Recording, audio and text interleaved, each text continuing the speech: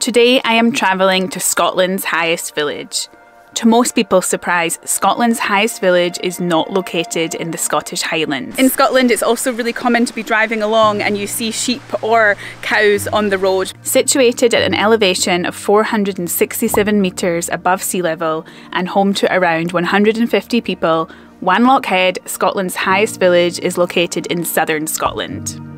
With a fascinating history and accessible by one of the most beautiful roads I've ever driven on, this area of Scotland is often overlooked by visitors as they head to other popular destinations like Edinburgh or the Scottish Highlands. Join me as I explore this lesser discovered part of Scotland and make my way to Scotland's highest village. My campervan Ernie has passed its annual MOT and I've been working on a few campervan DIY projects over the last few weeks. The van is now fully set up for working and living in, and I'm ready to hit the road and explore more of my home country of Scotland. Wanlockhead, Scotland's highest village, is located around an hour from Glasgow and the English border.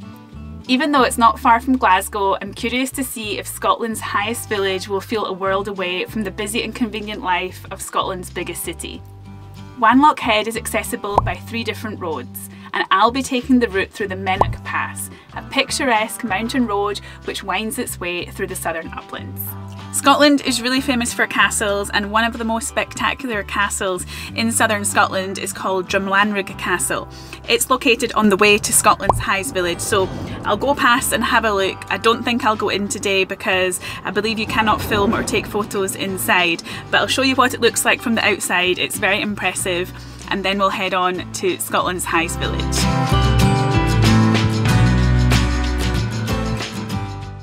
Drumlanrig Castle in Dumfries and Galloway is a historic fortress, known for its architectural beauty and scenic grounds. Built in the late 17th century, it offers guided castle tours from April to October, which cost £18 for adults. While parts of the castle are occupied by the Buccleuch family, public areas are accessible, allowing visitors to appreciate its well-preserved interiors and the extensive collection of artwork and antiques. So, I'm in the rain, but you can see Drumlanrig Castle behind me there.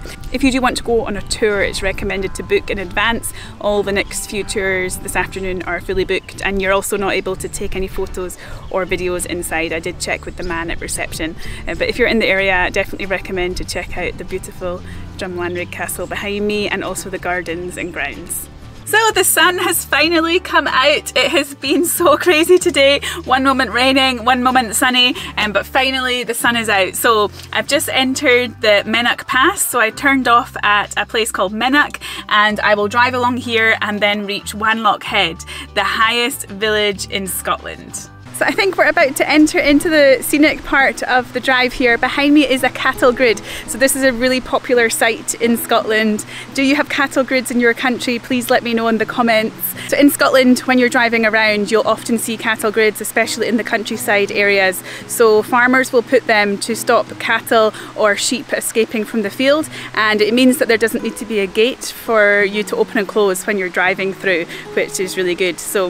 And as you can see over there, there are some sheep in the field, so this cattle grid will be stopping them from escaping from the field. In Scotland, it's also really common to be driving along and you see sheep or cows on the road. More common, it's usually sheep that you'll see, but you just need to be careful not to run them over. But usually they get out of the way when you're driving. Okay, so we haven't started gaining any elevation yet. Okay, across the cattle grid, here we go. Now it's July and the lambs are really big. They're basically sheep now. Oh, it's so beautiful already here.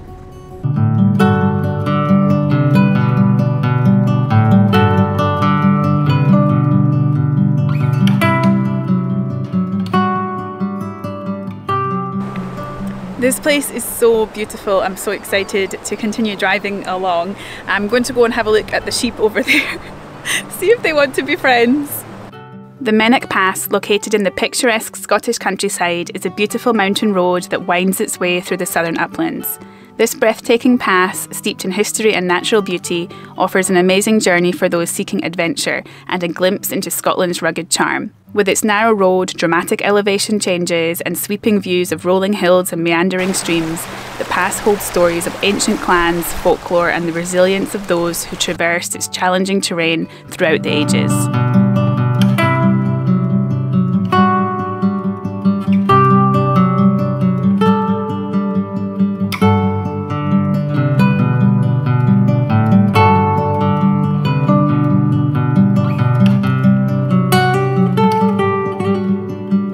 While I'm taking in these beautiful views, it's time to say thank you to today's video sponsor, Surfshark. If you haven't heard of Surfshark, they are a VPN company that keep your private and important information safe. When you connect to one of their servers, all your private information, such as your location and IP address, are protected by the Surfshark servers.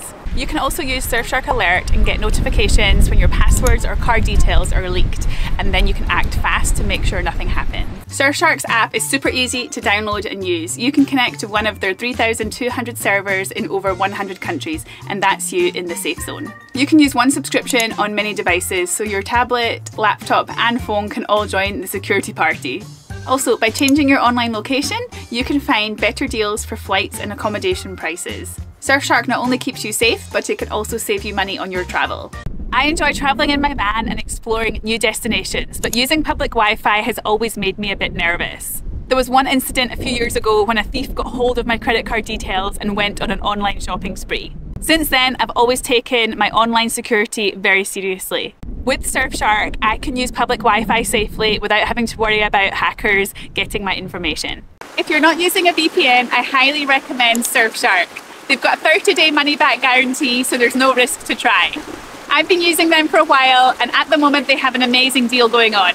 Check the link in the description below for an exclusive deal and 3 extra months for free. Okay, this place is so beautiful, so I'm going to head on now to Scotland's highest village.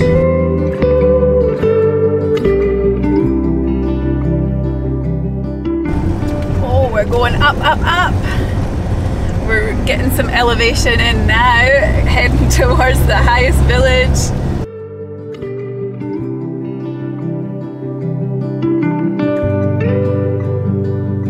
I think this might be it. We might be arriving.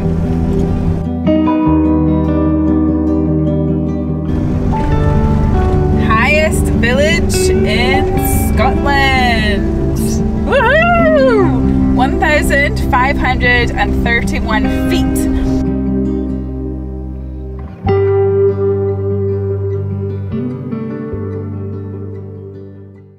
We've made it to Wanlockhead, Scotland's highest village. Let's go and have a look around the village and see what it's like. Wanlockhead, Scotland's highest village, has a long and interesting history. The first permanent settlement appeared in about 1680, and it was once a major lead mining centre. Lead and other minerals were extracted from the nearby mines, as well as some of the world's purest gold. The mines were operational from the 17th century until their closure in the 1950s. It's designated as a conservation village due to its historical and architectural significance. Many of the buildings in the village have been preserved in their original style, giving visitors a glimpse into the past. In addition to its history, Wanlockhead has some fantastic hill walking, and the Southern Upland Way passes through the town. The Southern Upland Way is a coast-to-coast walking trail that starts on the west coast of Scotland and finishes 212 miles or 341 kilometres away on the east coast of Scotland. It takes about 14 days to complete. If you've ever walked the Southern Upland Way, please let me know in the comments. I've always been interested to do it. Since there's very low light pollution, Wanlockhead has been designated as a dark sky village, so it's a great location for stargazing. I enjoyed a lovely walk around the village and enjoyed seeing all the miners' cottages and the sheep roaming freely. There's so many sheep roaming around in this village, it's so funny, they're everywhere. There's so much greenery, and because it's sort of nestled in between different hills, it's really nice, and all the buildings are really cute as well. They're kind of like old miners' cottages. The town of Wanlockhead is known for its history of mining, and there is a museum here in the town, so I'm going to head there now and take the tour to try and find out a little bit more about the history of Wanlockhead, Scotland's highest village. The Lead Mining Museum offers 2-hour tours that provide a comprehensive exploration of the history of lead mining in the region. These tours offer a unique opportunity to gain a deeper understanding of the mining industry in Scotland's highest village. One of the highlights of the tour is the chance to venture inside one of the old lead mines. This experience allows visitors to witness firsthand the conditions in which miners worked and provides a truly amazing experience. In addition to exploring the mines, the tour also includes a visit into the old miners' cottages. This part of the tour offers a glimpse into the living conditions of miners throughout the centuries, providing insight into their daily lives. The tour concludes with a visit to the Wanlockhead Library. Despite the demanding and exhausting work miners faced underground, they placed great value on education. The library houses an intriguing collection of books, including a translation of the Quran. Photos and videos are not allowed inside the library. If you're planning on visiting Wanlockhead, I highly recommend taking this tour. It offers a unique and informative experience that sheds light on the mining history of the area, allowing you to gain a deeper understanding of the significance of lead mining in Scotland. I've had a great few hours exploring the town of Wanlockhead, and I really enjoyed the lead mining museum tour. It was really interesting. You can just go in and see the museum. I think it's £6.50, or you can do the 2-hour tour, which is £19.50, and that includes entrance to the museum and a guided tour into the mines and also the library. The tour guide was really knowledgeable, and it was such an exciting experience going into the mines and seeing where all the miners actually worked. You can't go into the mines unless you do the tour. I'm going to cook some lunch now in the van, and then I'm going to head to the next town along, which is called Leadhills. It's the second highest town in Scotland. There's a really interesting railway which connects the town of Wanlockhead, the highest village in Scotland, to Leadhills, the second highest village in Scotland.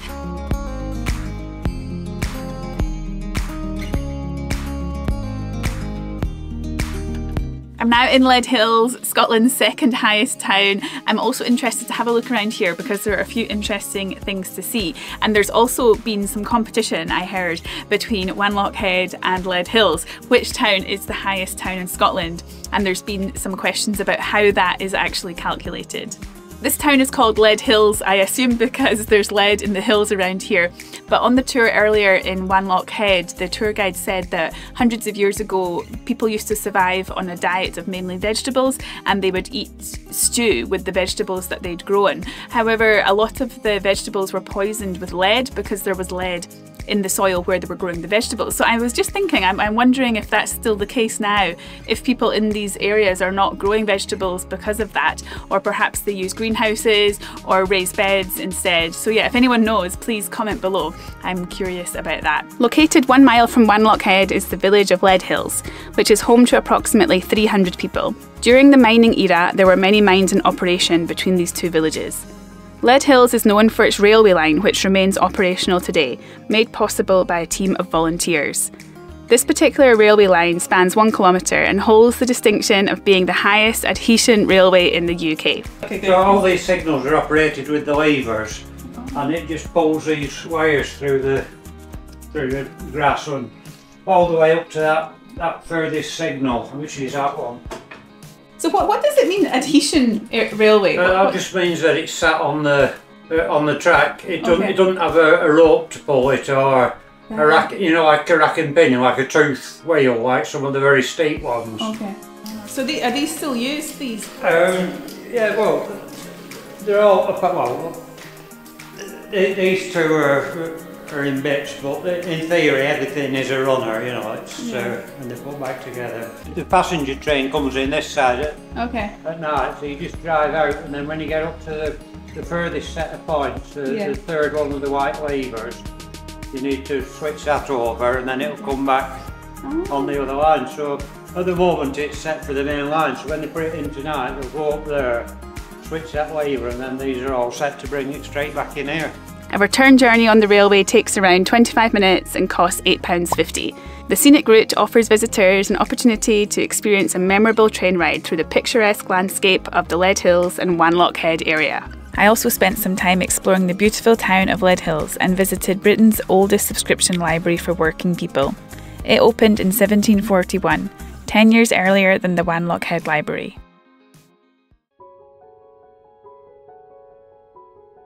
I have arrived here at Leadhills Cemetery. In this cemetery is the burial place of John Taylor, a man who lived to be 137 years old. The birth records for that time are a bit unreliable, but it is believed that he did live to that age. So I'm going to go and see if I can find the gravestone for John Taylor. So this behind me here is the gravestone of John Taylor, who died when he was 137 years old. It's really unbelievable that he started working in the mines from the age of 90.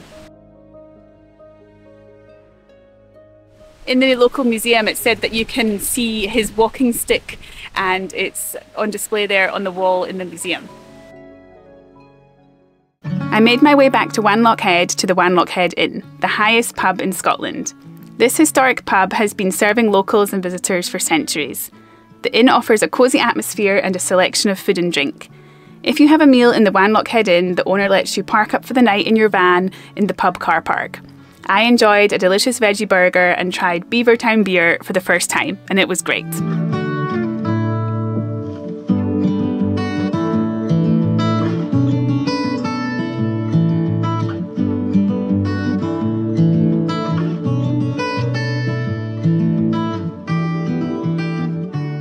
I've had a wonderful time exploring Scotland's highest village and the surrounding areas. Southern Scotland, where I'm from, has so much to offer, and I hope this video inspires you to pay this often overlooked region a visit.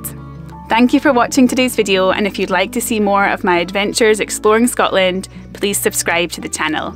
See you next time!